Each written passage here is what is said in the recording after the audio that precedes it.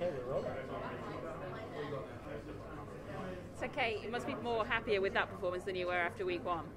Yeah, I'm honestly a little bit speechless at times. The girls came out to play. We had some fantastic tries. Bitsy coming off the bench, coming right in, scoring that try right off a kick was amazing. Janine cutting up through the middle. I mean, that's stuff we've been working on the training park for a few months, and it's taken us a while to execute. So today was a good day to see that come to life.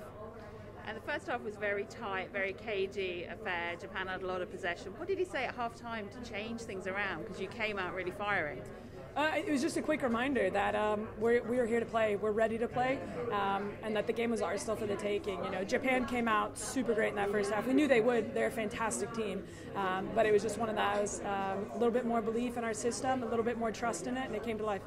Is it a case of you were a little bit more clinical, you took those opportunities today, whereas you perhaps didn't in your opening game?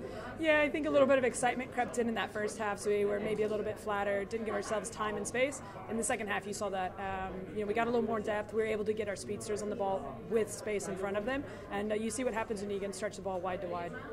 And Aleph Kelter in the centre had a real influence on that second half.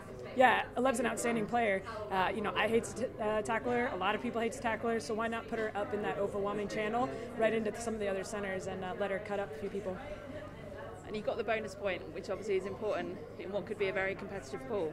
Yeah, we came out here with a very simple task, which wasn't just to win, but to win and get a few more extra points on the board, because as we all know, any place is up for grabs still. There's one more game left, so every point really matters.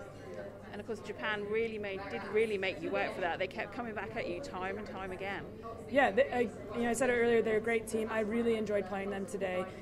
They play fast. They play quick. Their nine's absolutely electric. Total respect to her and the way she plays and leads that team. So I hope they go really well in the remainder of the tournament.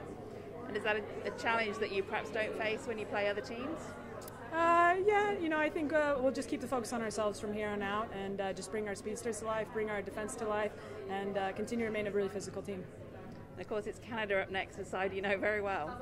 Yeah, Canada's been having a really great tournament. It's been a little bit since we've seen them now in June, and I think both teams are going to be really different. And how important is it for US to play well against Canada? Because we know the rivalry. Canada have had one on you a little bit recently. How important is you turn that around here? Yeah, I think Canada or not Canada, it doesn't really matter at this phase. We're in this huge tournament, the Rugby World Cup, so a win is what we need, a win is what we're going to go after. It doesn't matter who gets in our way of that.